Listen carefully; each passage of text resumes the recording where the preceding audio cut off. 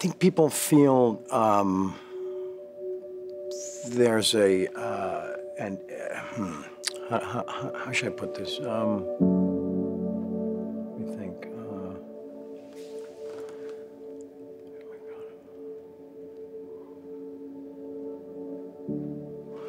I think people associate the word condom with less pleasure, with less connection, you know? What may feel like 5 seconds of an inconvenience or a halted or thwarted moment can absolutely prevent a lifetime of potential grief and suffering.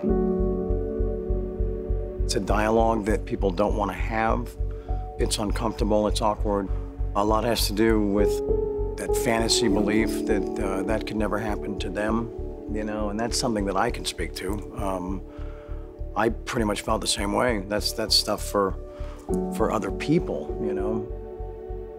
When I went public with my HIV condition, the amount of searches immediately went up by millions.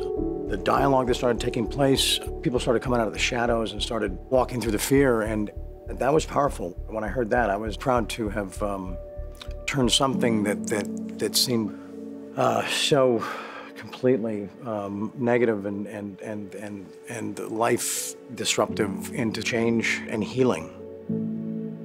Just to put words on it is empowering, and it's a sense of relief. Things that are most different, things I address health-wise, things that not only can't I do anymore, but choose not to, you know, so there's great change there. So those are changes that maybe I didn't come to initially on my own, but sometimes you have to be guided somewhere to reach a different place, a different reality, you know. And then you hear things like, youth is wasted on the young. I get it. I get it. I don't know why it hasn't happened, but the condom has not changed for 70 years until right now.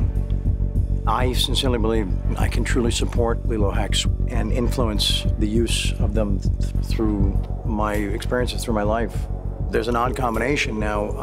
You know, people still want to be like me or experience my life, but there's a little detail that they want no part of, so they can avoid that by using this.